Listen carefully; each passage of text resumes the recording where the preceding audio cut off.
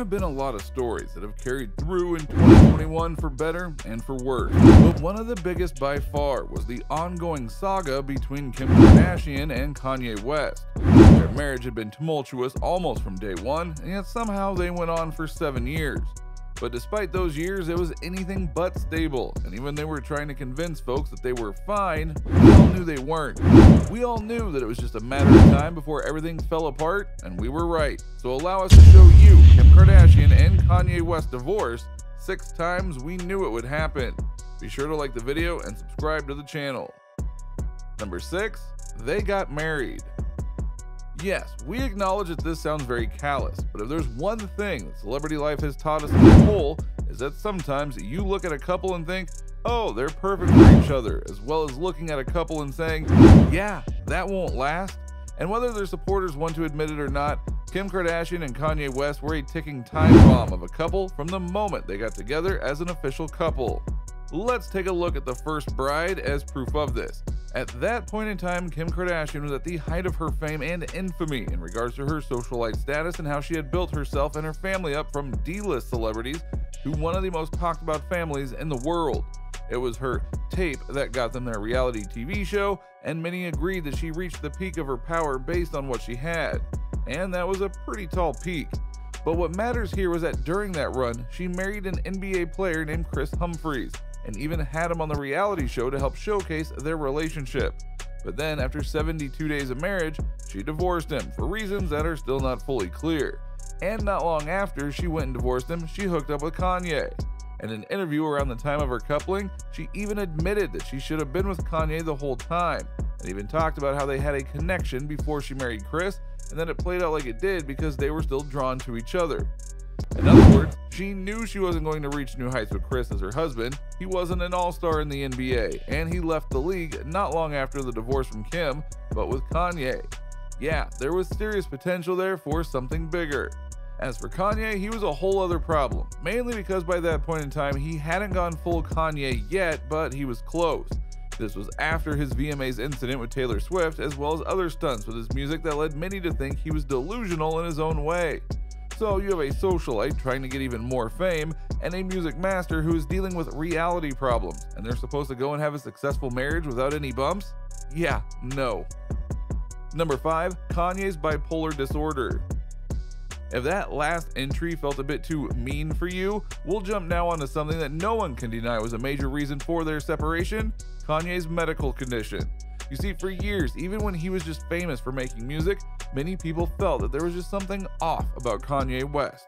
But he kept it together long enough to become one of the biggest voices in the rap world at the time. Even after his VMA incident, he came back stronger than ever with his song Power, which is still one of the most played and used songs in terms of using it for movies and games and such out there.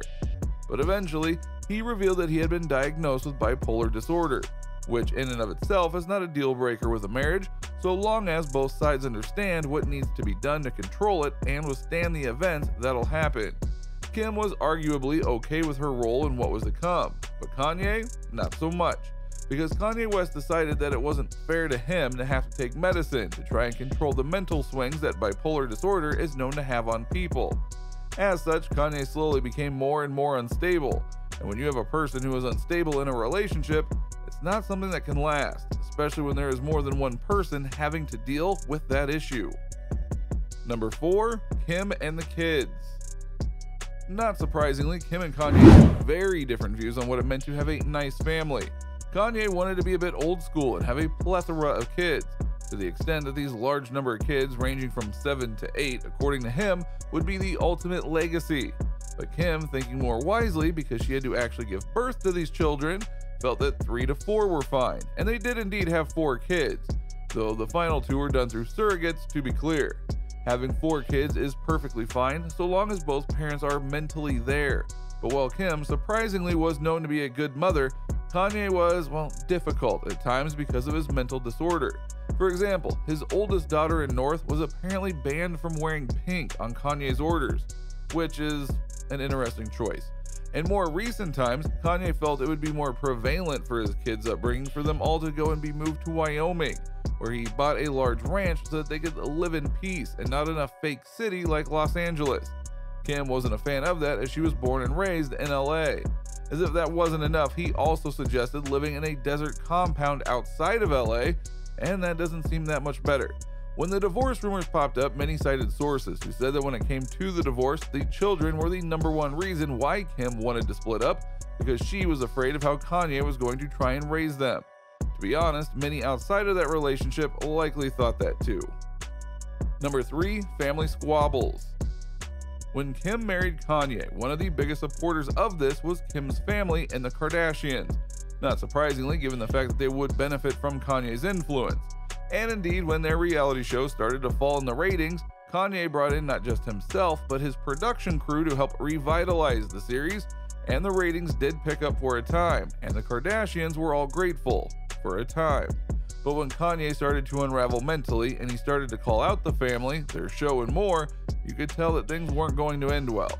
So much so that when the divorce started to materialize, the family was said to have had no issues with this at all and couldn't wait for Kanye to be gone. When you have that particular family against you, yeah, your relationship within the family will be terminated soon. Number 2, the rants. We mentioned earlier about Kanye's bipolar disorder before as a major reason for the divorce, but that only scratches the surface of the tension that brought to the marriage.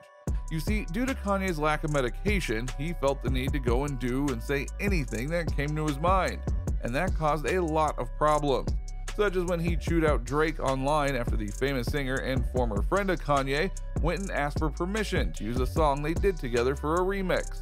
As a result, Kanye went onto Twitter and tore into him for 3 hours straight and said that Drake had threatened his family and more. This was just one rant that he did, and every single time Kim would come out and defend her husband. That could not have been easy, and each rant drove her closer to divorce in the eyes of many. Number 1, the 2020 campaign. Without a doubt, the biggest and most definitive reason for their divorce was Kanye's attempt at running for president in 2020.